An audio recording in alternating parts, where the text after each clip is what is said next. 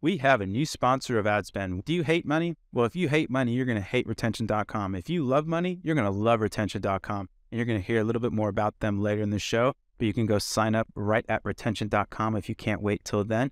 Enjoy the episode of AdSpend exclusively on the Triple Whale Network. We deal with this because when people come and interview us, they're like, your costs need to be less than the cost of an in-house team. Not only do our costs need to be less than an in-house team, our costs now need to be less than an in-house person with AI tools. So we're having these questions, we're having these back and forth discussions, even though the person that would engage with us or the person that would engage with any marketer, they're thinking about this and they would never need it to be there. And then they're thinking about the economy and where it potentially could be going. And they're going like, could I make this? Could it get me close to the outcome that I need? I just need it to be incrementally better. I don't need it to be amazing. And can I save money doing it? All right, folks, we're back with another episode of your favorite D2C podcast. And we have the D2C godfather himself, ChatGPT in the flesh. You guys are getting a real treat. I think the last time you were on, you were perusing like the streets of Spain, finding cell service, dropping bars, eating pizza. But now he's back, and it was still the best episode we've ever had. To be fair, it did numbers. Kind of fire, dude. Kind of fire. It was kind of fire. The kid does numbers. What can I say? You need a bump on the pod. You have the Shack Attack on. But speaking of doing numbers, we have the man with the plan, my partner in crime, the best co-host in the business, Ashvin Walani. Ash, welcome. Hello. Welcome. I actually want to start out with a little bit of current news. What do you guys, and I'll start with you, Shaq, and then we'll go to you, Ash. What do you guys think about the Shopify stuff? So for people that don't know, Shopify just let go of 20% of their people, unfortunately, but we're seeing that is kind of becoming a trend. But to be fair, a lot of these big tech companies got a bit over their skis in terms of their hiring with the bull market. That's semi-interesting, but what really interested me was they bought Deliverr, I think 2 or 3 years ago, I can't remember, but it was a massive play in terms of logistics, et cetera, and they basically pawned that off on Flexport for an all-equity deal. Is this the white flag to Amazon where it's like, hey, we don't do logistics well, we're just going to figure out our core competencies? And then the second follow-up question is, with that being gone, that kind of takes away the verticality that they were going for, right? Because they started penetrating POS, and the last thing was really, if you could get off a 3PL because you're not big enough to have your own distribution, you could leverage Shopify. So, Jack, with all that being said, where do you land? What are your thoughts? What does this mean for the D2C ecosystem? So in the research that I found, they did fire majority of them from the logistics area. Well, that would make sense then, right? Based off of what I'm looking at, and I use layoffs.fyi. I think that's probably one of the bigger trackers of all the people that are getting fired and laid off. The first tool drop in not even 2 minutes and 30 seconds. Like, we got a pro here, people. Seriously, it's my first time on a pod, guys. But think about it like this. We had a really interesting situation that happened at Growth on 2020, 2021. Shopify is thinking everybody's going to be incredible business. We all know intimately the majority of the Shopify stores are the ones that are on the most minimal plan. Now, I'm not saying that make up the majority of the revenue, but the majority of the users are going to be that very small plan. So a lot of these, as you know, we're not going to make it through. Like, what is the acronym? We're all not going to make it. NGMI. That's NGMI, bro. They hit it. So I see her looking at it, and it's almost, they had it coming. Google, Facebook, and all the other ones already did it.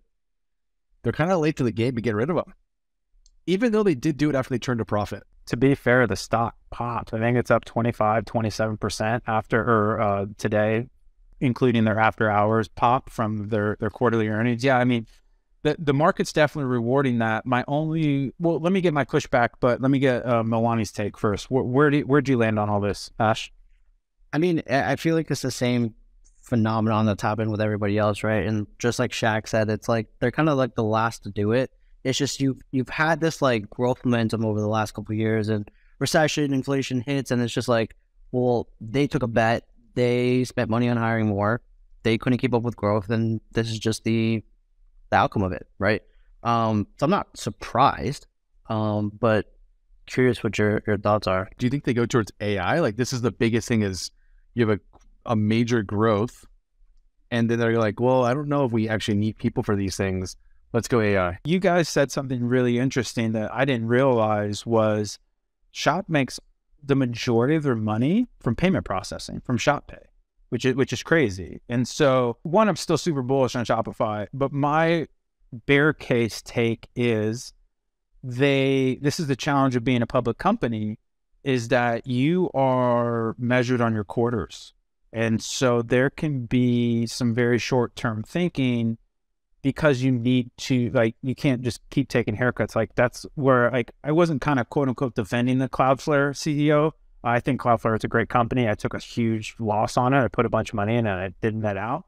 But I think at the end of the day, what I'm trying to get at is there needs to be a narrative and some sort of like heads roll when you take these types of haircuts. And so I think Shopify did the right call. I just worry that if you're not going to be this all-in-one D2C commerce solution, because you don't have this logistics play anymore, where you can get the growth, because you're a payment processor essentially. Like, to your guys' point, they don't make that much money. Like the Plus stores, they make a little bit of money on, but they make the majority of their money from Shop Pay and payment processing. So the bear case is like, where do you get the growth from? The things I did see is, aren't they trying to integrate with, maybe that have been Facebook. I think someone's going to start paying. They pay like a percentage. Actually, take it back. I think that's Facebook Shops. It's Facebook, Instagram. They're really trying, primarily the first party data play, because if you process the transaction on there, then you can track everything legally versus if you buy it on site. But there's also lending, right? I don't know how much of their business comes from lending, not a bunch of money, but their lending actually went through the roof. I think they lent 40% more quarter over quarter. Or maybe 38%, something like that. What do you guys think of that though? Because like, I think it's a bad sign. All these other, because nobody else is for the giving out money. ecosystem. For the ecosystem, right? You're for most people, like, Shop's going to be the last like place you get money from, and so I think it's not a great sign for the longevity of D2C. But I could be wrong, but hear me out on this. You log into your Shopify dashboard and it says you're eligible for X dollars. That's up in front of your face. Like you might not even be searching for it, but that pops. Yes, but let me push back on you there. I actually, just the reason I was late, I was on a podcast with a gal that runs her own fund called Red Bike. Really nice, right?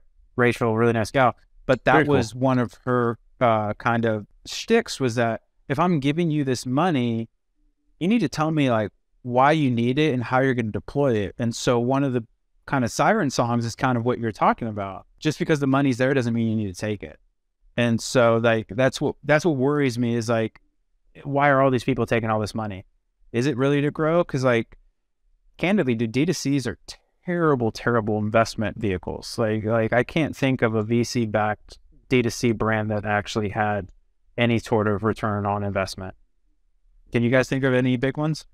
Public? Not even public, just any D2C company. Everyone that I know that took a bunch of money, because there's a certain aspect of like, what do you do with the money? With Brez, right? If I gave you $10 million today with Brez, which won't even ship it to me in Texas, so I'm still salty about that, but whatever. Like, what would you do with the 10 million, right? Like, you guys aren't capital constrained, you're market constrained. So no amount of money is going to help you overcome that market constraint. Like, you guys have enough money to operate. It's just, you have to operate efficiently, because money's not going to solve your problem. Correct. And we're in a more unique situation, is because federally, we can't even go into major states. Like, we can only legally sell into 33 states. So you do love me. So it's not, I thought you were mad at me. No, New York can't get it. Texas can't get it. We're trying. Isn't it hilarious too? Texas, don't tread on me. Oh, by the way, freedom when you want it, but not, hey, anyways. No, we think about this too. If we were going to take money on it, Aaron and I talked about it, if we were going to take any money on it, it would basically, we'd do roadshow, we do events, we do pop-ups. We'd have to do boots on the ground, because that's the only way that we can get in front of people for them to experience it, to get real feedback, which in your mind, you're like, okay, well, isn't that what Allbirds and isn't that what Warby Parker and all these guys do when they had to open stores? But the overhead was way too much. We probably wouldn't do overhead. We just kind of go to a shop and then close it down. Okay, let's get into then. That was kind of, unless you guys had any other latest, greatest breaking news that you wanted to jam on. I got a text from my rep, Meta rep, saying we might get refunds in 2 weeks. Spill some tea. Like for the whole 25, or is it? So I don't know. Like, even they don't really know what the the details are. It's just like, as time gets closer, we'll get more details, this and that. I asked, I was like, how much? And no idea. So again, at least there's an acknowledgement that something is coming, and I just really hope it's not 12 cents. 17 cents in your account. Yeah. Speaking of something that slaps, when you log in the ads manager, you see that $17 added back. Let's go, kid. I can't even get Chipotle. Can't even get Chipotle with this. I don't need that shop loan no more. Facebook just credited me $16.43.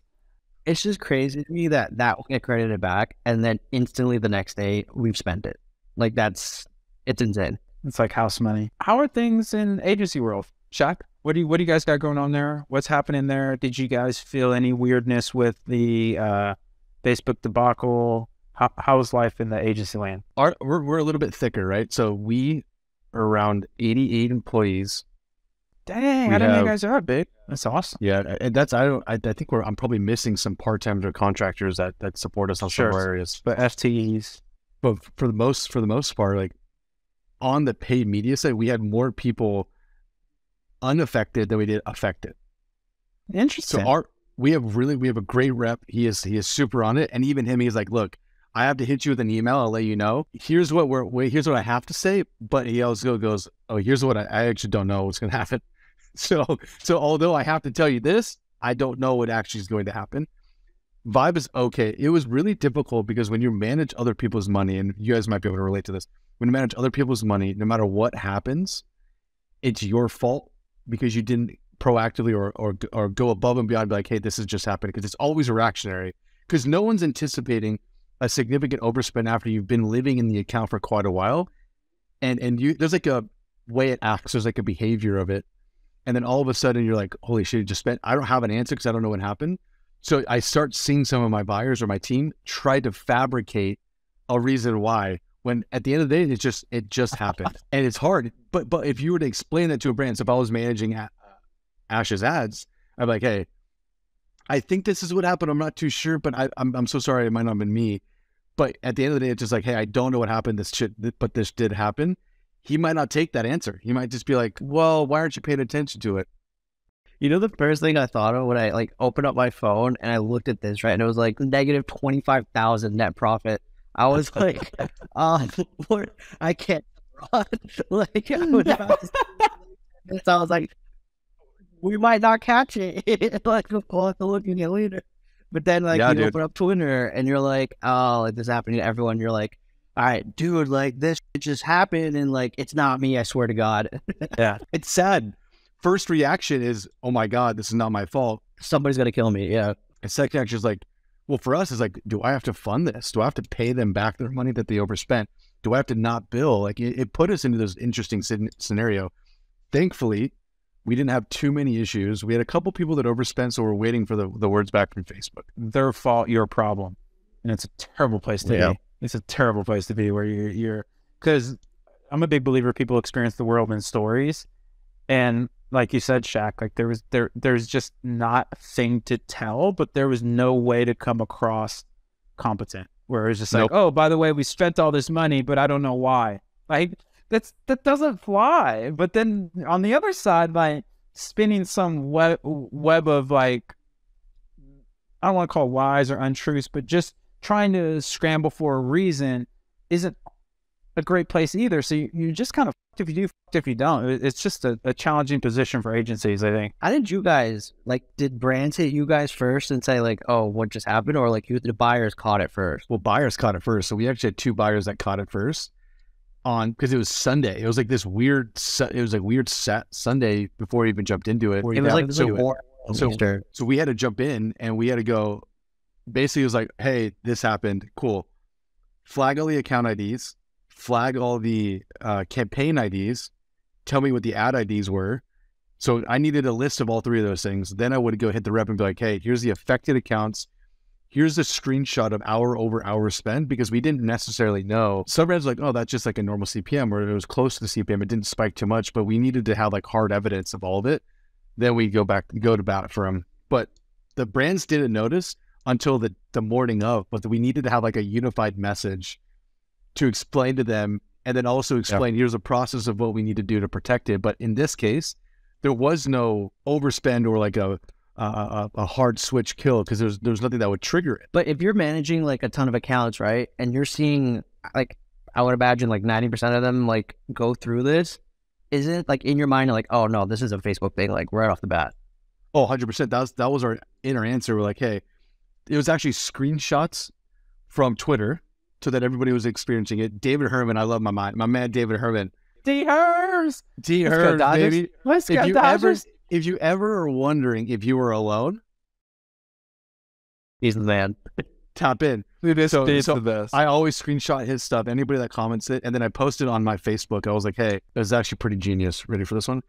Whoever's had the largest egregious overspend, I'll Venmo you a coffee. And so I had the whole thread of just all these people posting on my Facebook. So I just like screenshotted this and sent to the rep. Oh, that's amazing. Smart. big brain moves over here. Not Testimonials. not just tattoos over here. What are you most excited about? You got your new podcast. You got Geek Out or Geek X, RIP, artist formerly known as Geek Out.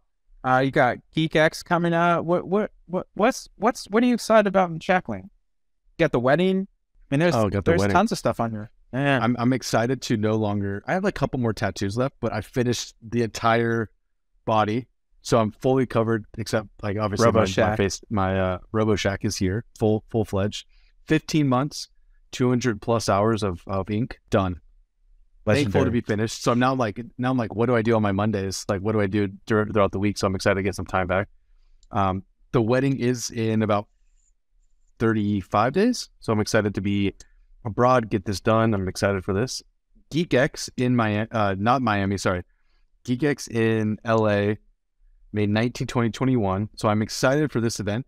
This is the first in-person we've done of the year. So I'm really happy about this. I know, right? Because you had the San Diego sketch with the bloodied and stuff. So this is the first big one you've had.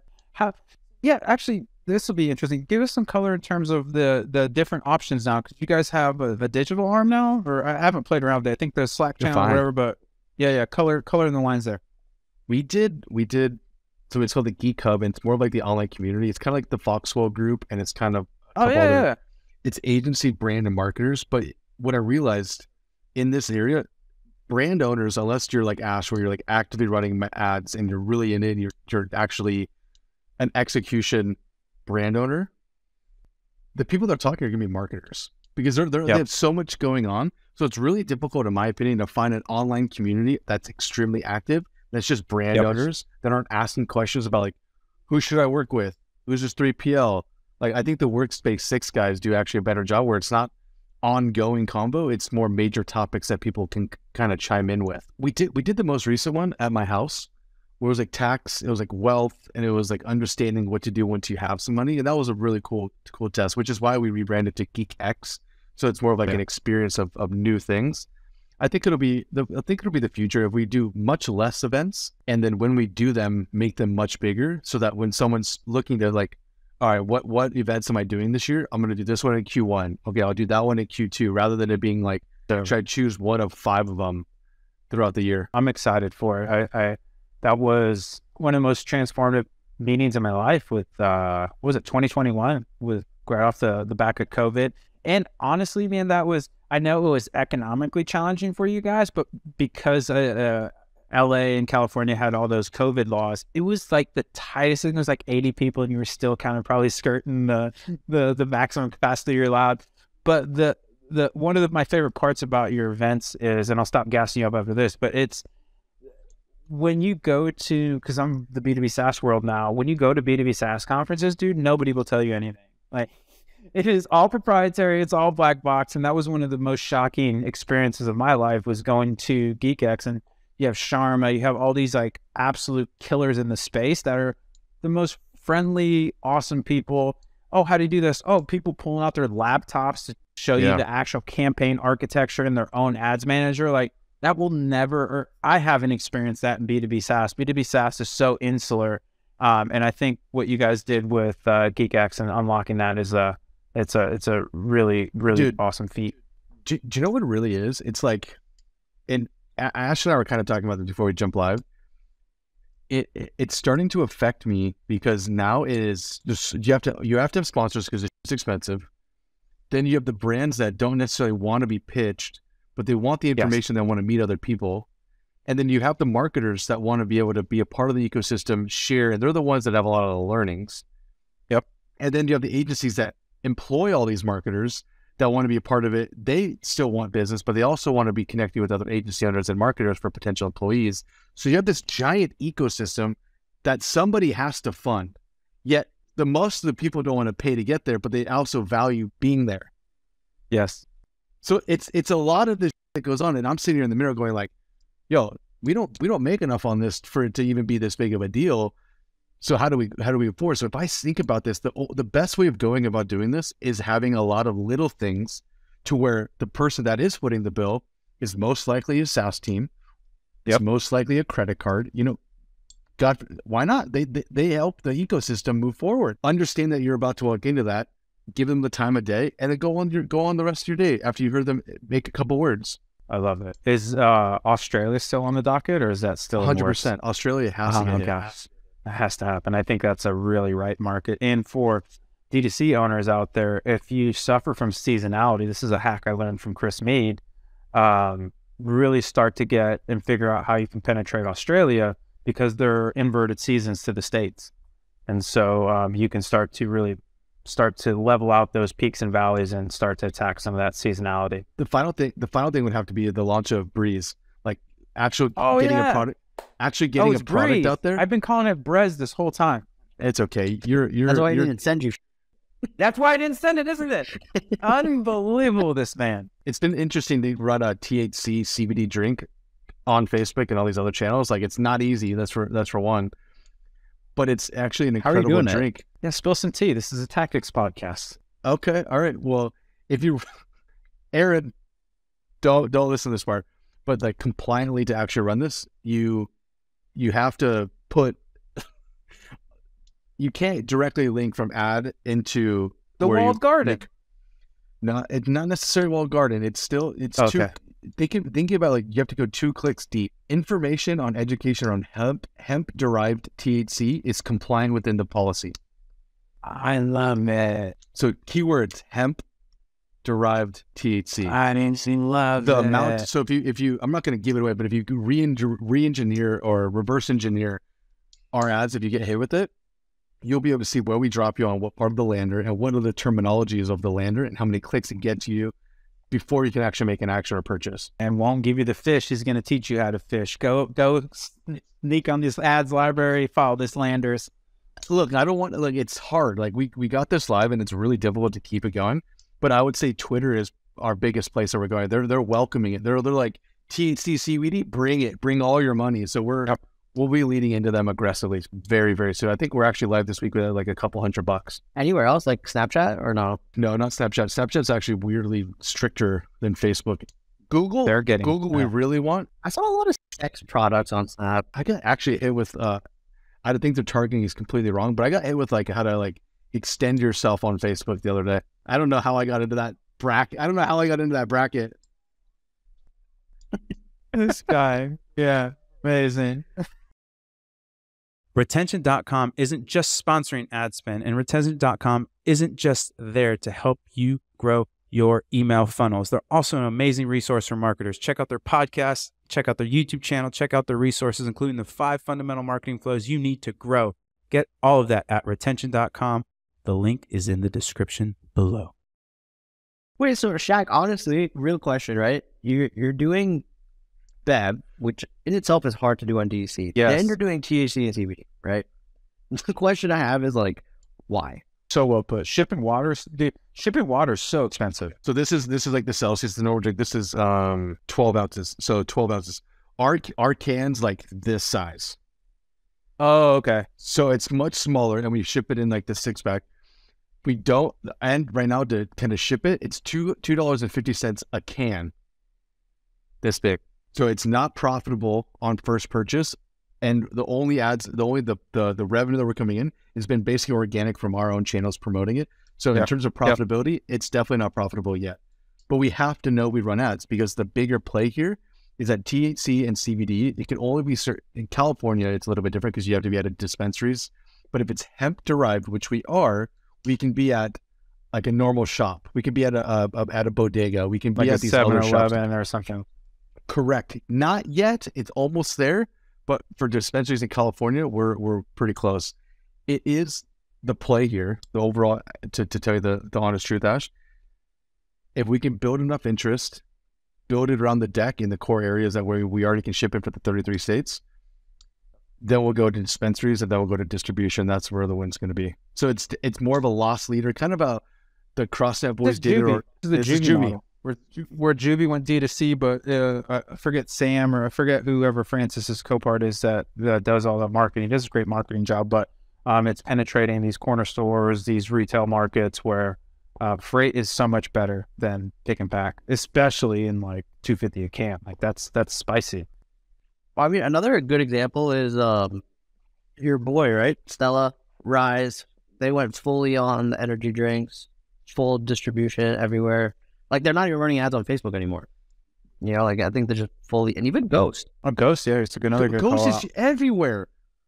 Everywhere. It's everywhere. I don't like the branding too. I know it's a little garish, a little in your face, but I kind of dig it. Yeah, everyone's pushing energy drinks now. Would you do an energy drink, Ash?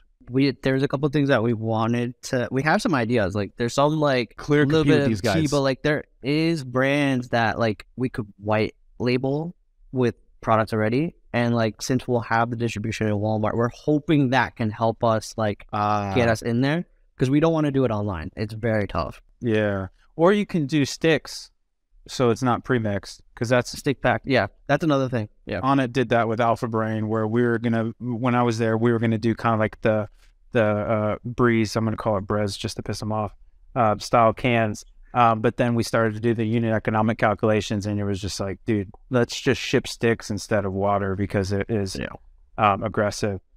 Rob, do you know where? So Breeze, it's short for breathe easy, because a lot of the issues for cannabis is when you smoke it, you're like, damn, that really hurts. But if you're able to consume it, you can breathe easier. That's not bad. I'll give you that one. Big brain, boys. Big brains. I mean, hey, you're not on ad spend unless you're big braining, folks. So your boy, right? David mentioned they saw a small decline in UGC style creatives, right? Thesis. And I feel like I've been, even when like Rob asked me like, oh, what do you think is what's gonna happen 2023 and onwards? Like, I feel like everybody's ads look the same. Like, it's just this like UGC creator, the TikTok font, like some crazy hook, and then it's like the ad. Like, I skip that immediately now. Like, I'm not paying attention to any of that. So like, where do you think? I mean, Konstant Kreative, but like, where do you think Kreative's gonna head now? There's a reason why we didn't go UGC.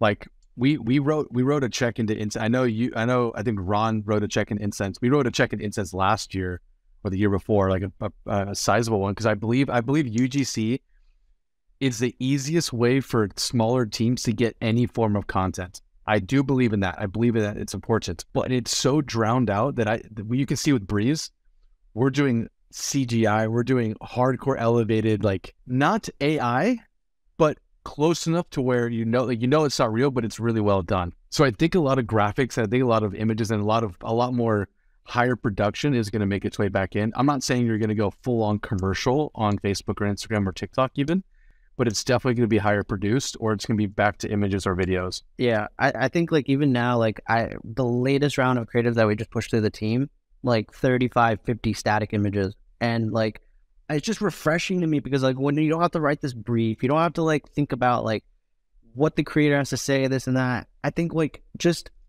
sell the click and sell on your lander. Like, you don't have to sell on social, just get the click and just get it on with it. But I think to your point is a lot of like what you're seeing is so like iPhone quality shots, like low quality, whatever.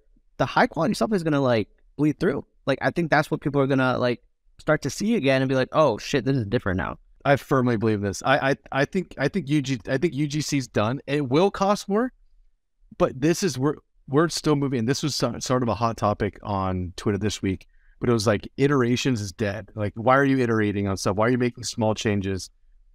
I was huge on that, and this is why we built the entire company around how quickly you can make changes or subtle movements once it started working. But now when you have Advantage Plus Shopping or these large, give Facebook, let it do what it wants, give all this information, all this content, let it do it. You have to have variety and differences, which means if you're going to invest the money into, you need a lot of different positioning. So you don't want like that was subtly better than the other because the color was different. No, I think iterations now, it's like not changing, like, oh, don't change the first 3 seconds. Like, yeah, you can change the first 3 seconds, but if the rest of the video is the same, people are going to fall into that, especially with Advantage Plus, right? Like, it's constantly retargeting. Right. So like if I saw one ad in the first 3 seconds was somebody making a smoothie, but then like I use that ad and like I change the first 3 seconds and somebody making oatmeal, right? Like I'm going to watch that, but then it's going to be the same fucking thing, right? So like you need variety. Like the iterations, I think, have to be like, all right, here's a concept, right? Yes. And like, how do you change the, I guess, the different like frameworks of each, like, so you have like the hook, change that. Then you have like a testimonial next, right? So you know that framework works where it's like hook, testimonial, product, CTA, change the testimonial, right? You know this framework works, change the different things. That to me is what you need to iterate, not like the first 3 seconds and like keep the rest the same. Like you need completely new content all the time. I have a thing on my screen right now that I think I can share. This yeah. is what I Yeah. wish my team would sit and play with this. Like I think my team should sit and think about this, and the way that this as a builder would make the most sense. I just can't scale this, dude. I can't get everybody to be on the same exact page to take this, understand this, and build within this. Hey, so for people that are listening, Shaq is throwing up a Miro board. Of course, he's using rich people software. Come on, leave it the plebes. Get in some Lucid chart with the poor people. Unbelievable, this guy. So he has 3 essentially formulas for the asset. So the first formula is hook, and this is a chronology. So asset 1's chronology is hook, demo, feature 1, benefit, demo, feature 2, demo, solution, CTA.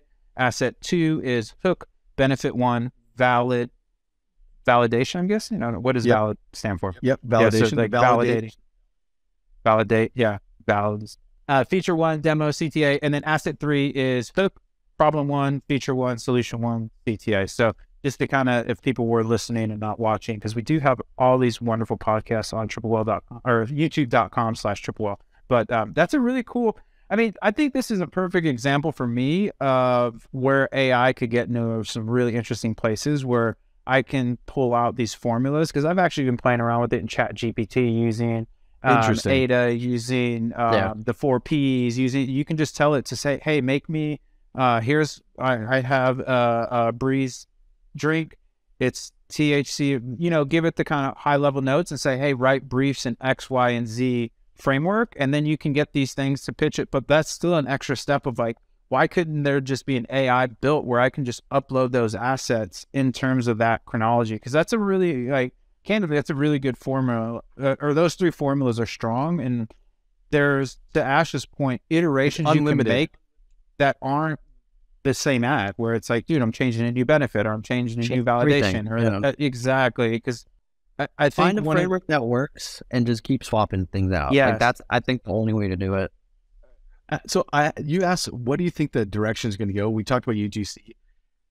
I still believe creative is the most important thing, but now you're going to see all this change on how many AI tools can I string together to get to the final production and get alive.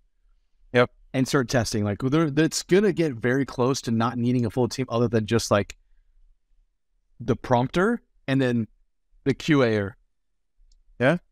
And Ash, I have to ask you, as one of the brand owners, like, we won't get there on the Breeze side because we'll leverage agency team that we have.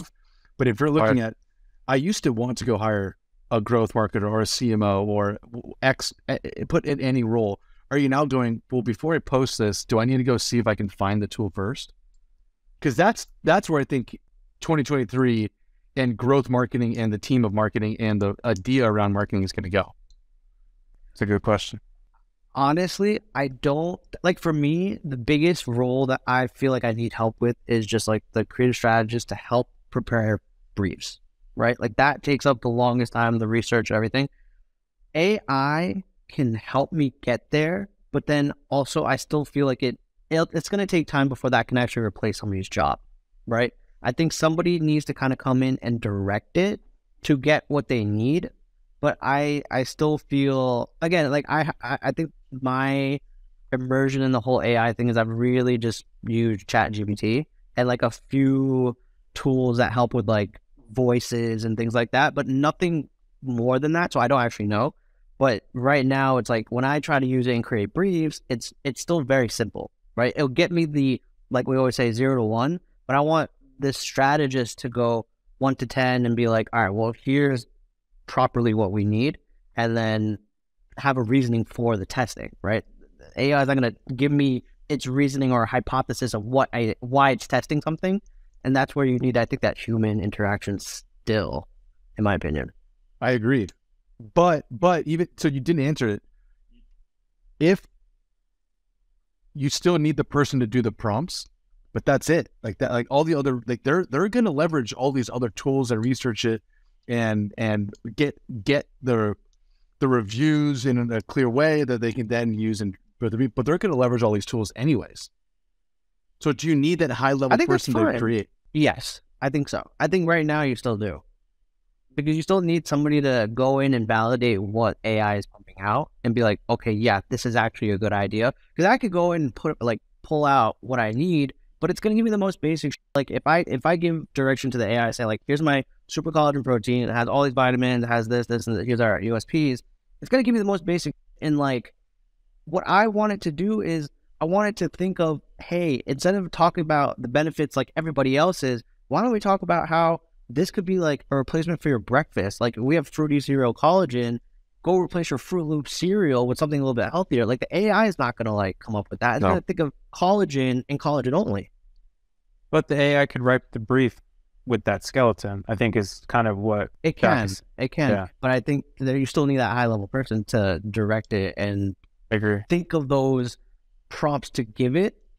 Like when you said like, oh, this person is going to just write the prompts and that's about it. I don't think it's just about it. I think it's everything else on top of that too. Shots fired. I dig it. No shots, but no, I like it. Turn up the heat. Dude, it's important because I know a lot of, because look, we deal with this because when people come and interview us, like, oh, your costs need to be less than the cost of an in-house team. Not only do our costs need to be less than an in-house team, our costs now need to be less than an in-house person with AI tools. So we're having these questions, we're having these back and forth discussions, and even though the person that would engage with us or the person that would engage with any marketer, they're thinking about this and they would never need it to be there. And then they're thinking about the economy where it potentially could be going, and they're going like, could I make this? Could it get me close to the outcome that I need? I just need it to be incrementally better. I don't need it to be amazing. And can I save money doing it? So I think there's all these weird factors. I think now you're talking about I think it also could it could be dependent on the size of the business too, right? Like if it really was like say 2019 and we had AI and it was me, Ron, and Ankit, and I'm creating all of our like ad copy, our landing pages. I'm giving direction to Ankit, like, hey, here's the ads that I need. And like, I don't have cash to go and be like, hey, Nick, I need to sign up for Konstant, but I need to do it myself. Like AI is going to help me to do that. But now that we're at a point where 4 years in, we're scaled up a bit and we can afford to hire somebody that can help manage the whole thing and somebody that I can have a conversation with and still brainstorm. I don't think AI is going to be the one to come up with the ideas that separate you from everybody else. I don't think AI will, but that's the prompter. That's the auditor, but everything else in between, it's like input all AI versus input person, review person, and then send it. So that person's still important. I agree, but the whole division, the whole team of hiring a junior, that junior learns, that junior progresses, that junior grows up, and then they have more responsibility. That's like basically a senior. You leveraging AI tools that would have been a junior that's just doing what needs to be done to be a part of the team. Everybody had that. We all had that. We started somewhere. And then all of a sudden, It's just a bunch of seniors or the guys that know how to execute it, guys and girls that know how to execute this, versus kind of bringing up the next crop. That's the part that I'm kind of worried about. I'm picking up what you're putting down. Got it. Okay, I get it now. Yeah. Yeah, one, too long didn't read. Shaq wants to fire everybody. Malwani's a man of the people, wants to keep you in your job. But but I agree. I agree with Shaq. I get what he's saying now. I think that the challenge for me would be, and maybe you can speak to this more, Shaq, because you run your agency, but there is this, or sometimes you can get a perception of because you didn't create it, you don't get credit for it. And I think that is less pervasive in the brand, because the brand is like, hey, dude, just be more productive. If it's AI, fantastic. Whereas I feel like sometimes in agency, you need to wrap your value adds in a narrative. And if people are like, oh, you're just using AI to make my videos, why don't I just do that? Where it's like, because you don't understand. I mean, I think this is the whole crux of the point of like, that's not where the value is. The value is what Ash is talking about, and finding this unique angle. And just because I can build it out faster, better, cheaper, doesn't like degrade the output of it. But have you run into that of like, oh, is this AI or not AI? I want human generation only. Like how do you tackle that? Because I think AI is going to be transformative, not only what for Ash and the brands, but also you can augment your agency where like your cost structure totally changes, essentially is what you're saying. And not only that, like candidly, you get more like what I've found with AI, the more and more I'm playing around with it, is it's going to negate so much experience, where a lot of these skills were only learned through experiential, and experience is a function of time, where it's now I don't even need to know the key concepts. I can literally get all those takeaways from the AI and then integrate it into it. So I think there's going to be a really interesting reskilling, but that's not here nor there. What I'm really interested in is how do you approach any kind of pushback from clients where they say, oh, you need to charge us less because you're using AI or anything like that? Or is that even an issue, or is that just in my head? I think about this all the time, and I actually ask this too. It's like, if you realized that the thing that it was creating for you, human or robot, speaking as one that is human and robot, Both sides. does it reduce the value, or does it reduce the cost? How would I put this?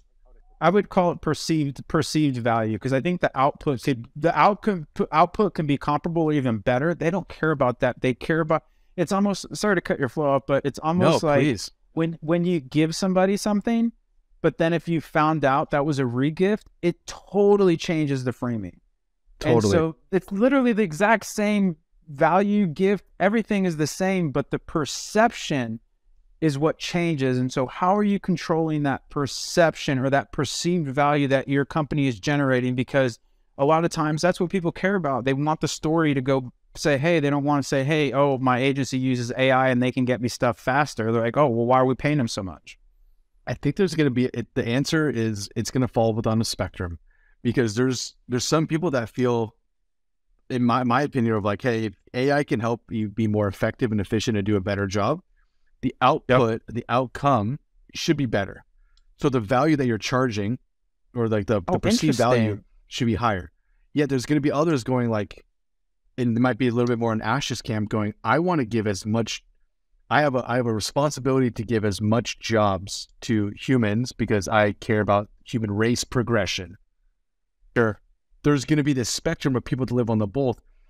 And what's going to truly tell is like, at the detriment of, if your business has to let go of employees, look at all like the Fortune, the major, the Facebooks, the Googles, the Shopify's, yep, the IBMs, even IBM, BuzzFeed going with all this major companies that are now having to be forced to do it. If it's between make money, lose the company, or continue to progress, I believe people are going to look to keep their core, people that are having a strategic, really thoughtful direction, and find the tools to make them even better at what they're doing. So their costs won't ever change. And a lot of the time, you're not even going to be seeing what's below the tip of the spear. You're just going to be that talking head that's creating all this stuff. From the brand side, right? If say, Nick, we came to you and said, hey, like, can you do our creatives, this and that? And I'm like, are you using AI or not? And you're like, yeah. Like, to me, I actually don't care. Like, as long as you're producing value for me that I can't do by myself in-house or whatever it is, that's all I care about, right? Use AI.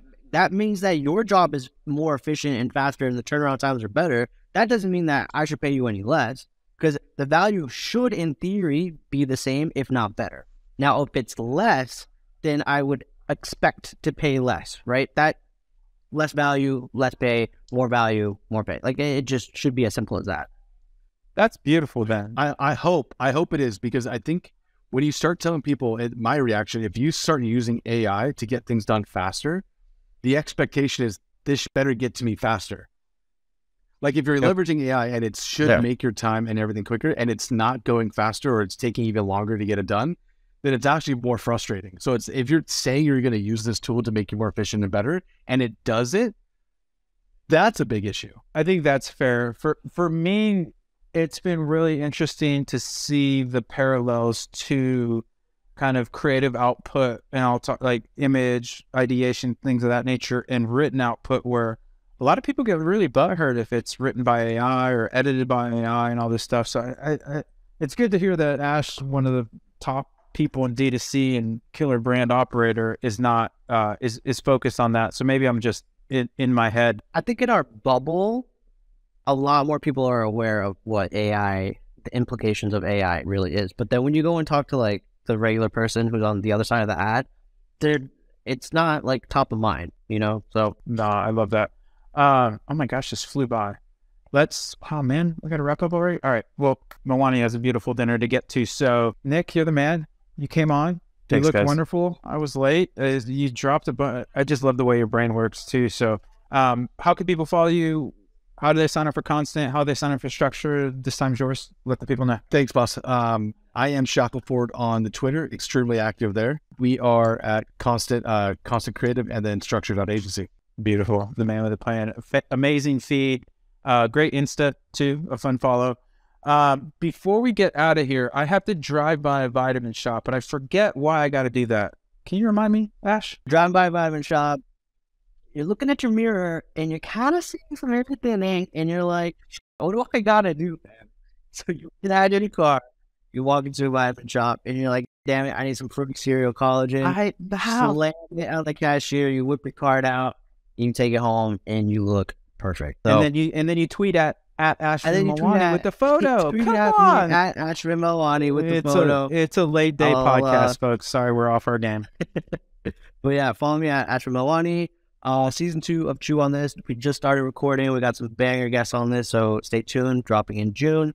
Mentor Pass, always on Mentor Pass, ready to help. So find me there. Shackelford, you on Mentor Pass? Yeah, we do a couple of things there. Oh, amazing. Well, you can also get Nick's Big Brain, Ash's Big Brain. I'm on there, but I miss requests all the time, so just DM me. I'm sorry, Kenny. I'm in Shaq jail.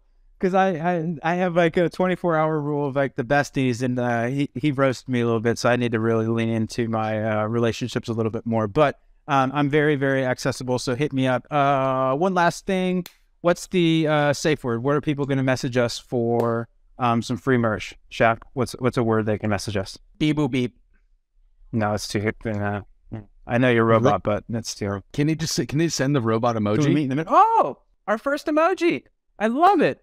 Okay, amazing. At Robert Ray Hill, send me the robot emoji, or on LinkedIn, send me the robot emoji, and we will get you some fantastic whaleware sent out. If you want to get more involved with Triple Whale, we're triplewhale.com. Fantastic business, insights, analytics, attribution, the whole kit and caboodle, people. If you love money, you're going to love Triple Whale.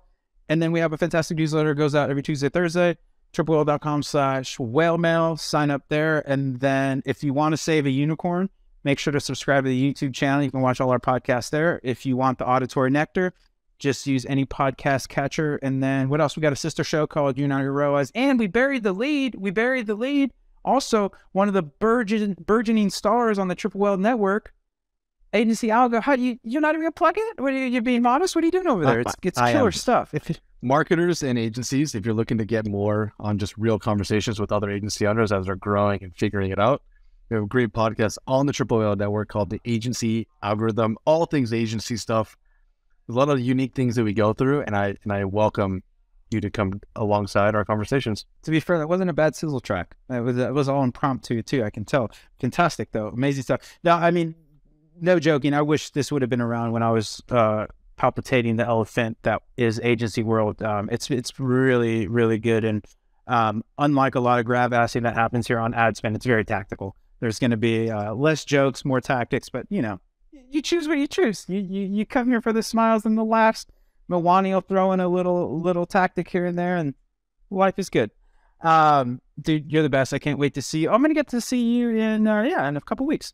Be out in GeekX LA. Make sure. Oh, how do people buy tickets? Geekx.com is easiest, and you'll get right prompted to our Hollywood LA event. Amazing. Yeah, it really is an incredible experience. And I'll wrap up on this. I think there's one cohort of GeekX attendees that you missed out on. A lot of people are just super hardworking in our industry and don't vacation well. And this can be a really awesome supplement for that, where you can kind of come, you learn during the day so you don't feel guilty, and then you get a bunch of really fun networking. They always put on a bunch of really great events. And so it feels a little bit like a vacation, but you don't feel guilty for vacationing and getting too far away from your ads manager. But you have Triple L anyway, so you're tracking. Amazing. You guys are the best. 5 over Melwani, but tell Bella I said hi too. We just ripped ROAS. Awesome guy. Awesome guy. Alex and Mike, they're two of my favorites at Postscript. But Shack Attack, you look great, sound great. Melwani, you brought the heat. Thanks for holding the show. Your back probably hurts, but you know, is what it is. That's what we have you here for. I'm just here for the looks. All right, folks, that's it. That's another ad spend in the books. Thanks for stopping in, and we'll see you next week. Bye-bye.